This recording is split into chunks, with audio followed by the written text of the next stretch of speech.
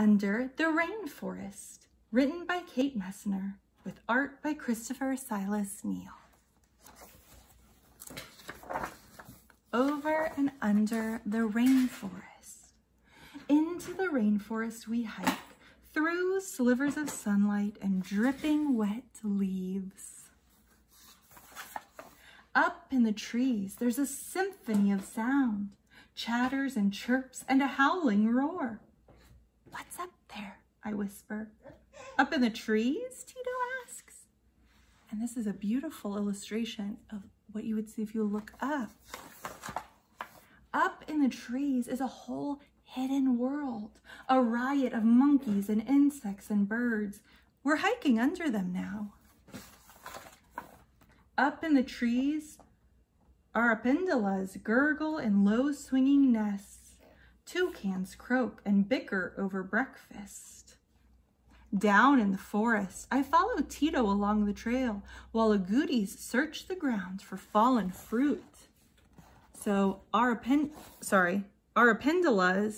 are these birds that have these low hanging nests, and agoutis are kind of like big guinea pigs there. Onto the footbridge we climb, up, up, up. Tito rests to catch his breath before we cross over the river below. Up in the trees, long-nosed bats sleep away the daylight, all in a row. Down on the bank, sleepy crocodiles bask in the sun. As we cross, an emerald basilisk races us to the other side, barely skimming the river's surface. Tito and I laugh at his fast, funny legs and wish we could walk on water too. We scramble over roots and rocks, climbing higher into the trees. A poison dart frog makes his way up a trunk with a tadpole on his back.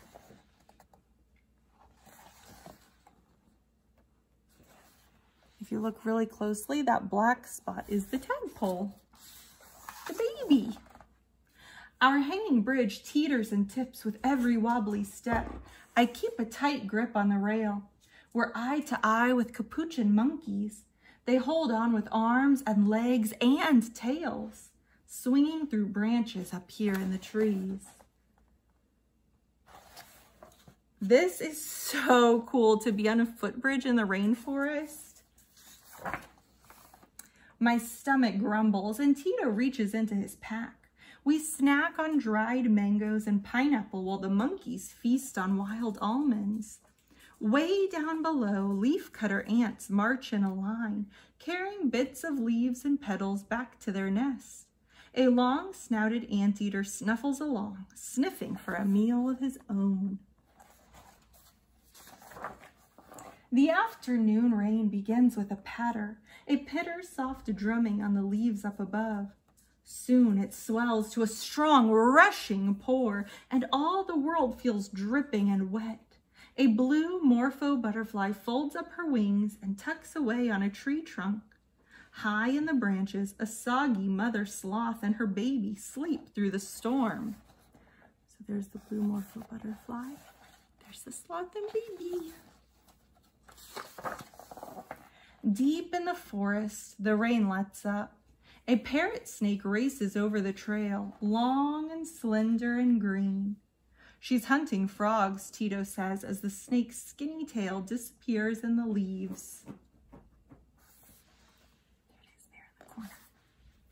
Up in the trees, an eyelash palm pit viper hunts too, curled around a branch, patient and silent and still.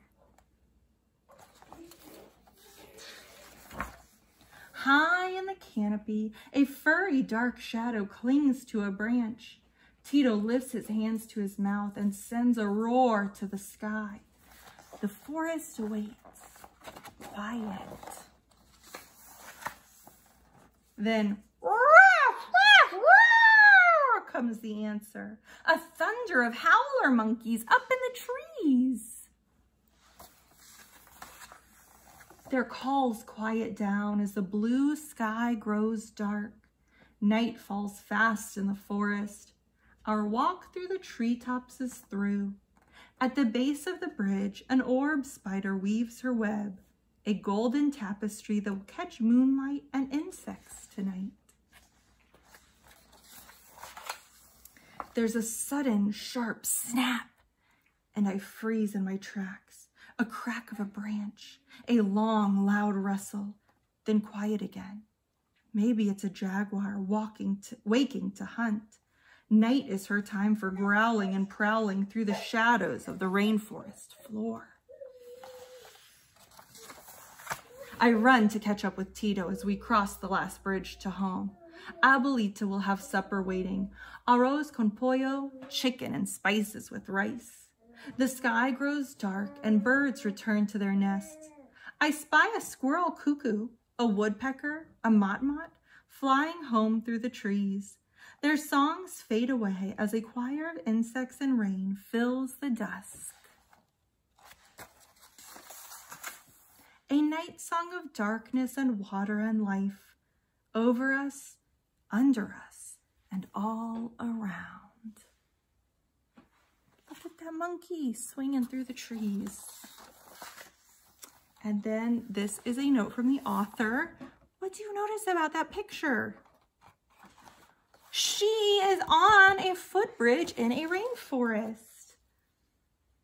And it says, one of the best things about my job as an author is that I have opportunities to travel when I'm researching books. Of all the places I visited, the tropical rainforest of Costa Rica has been my favorite. Wow.